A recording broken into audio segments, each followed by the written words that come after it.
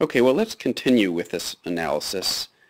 Now what I'm going to do here is plot instead the temperature as a function of year. That's plot number 1, and we no longer want a trend line here. That's blue. That's the State College December temperatures. And now for plot number 2, I am going to plot the Niño 3.4 index for that year. And I'll use axis B to put them on the same scales. So here we can see the two series. Blue, the December temperatures. Red is the Niño 3.4 index. And you can see that in various individual years there does seem to be a relationship where large positive departures of the Niño 3.4 index are associated with warm Decembers, and large negative departures are associated with cold temperatures. So we can see visually that relationship that we also saw when we plotted the two variables in a two-dimensional scatter plot and looked at the slope of the line relating the two data sets.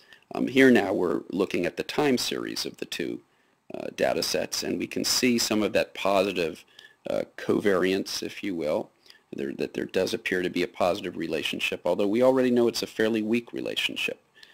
Now let's do the formal regression. I'm going to take away the El Nino series. So here we've got State College December temperatures in blue. Now our regression model is going to use the Niño 3.4 index as our independent variable, as a predictor of State College December temperatures, our dependent variable. We'll run the linear regression. There's the slope, 0.74, is the coefficient that describes the relationship in how temperature depends on the Niño 3.4 index. It's positive. We already saw that the slope was positive. There's also a constant term that we're not going to worry about too much here.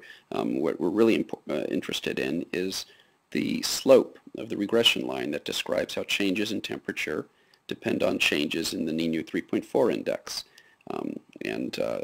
As we've seen, that's a 0.74 implies that for a unit increase in Niño 3.4 in an anomaly of +1 on the Niño 3.4 scale, we get a temperature for December that on average is 0.74 degrees Fahrenheit warmer than average.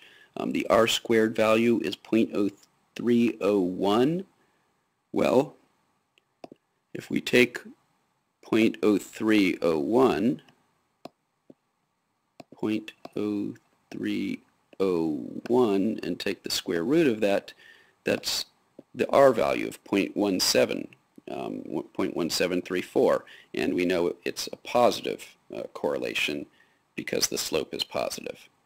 We already looked up the statistical significance of that number, and we found that for a one-sided hypothesis test that the relationship is significant at the 0.05 level, but if we were using a two-sided significance criterion hypothesis test, that is to say, if we didn't know a priori whether we had reason to believe that El Niño's warm or cool State College December temperatures, then the relationship would not quite be statistically significant.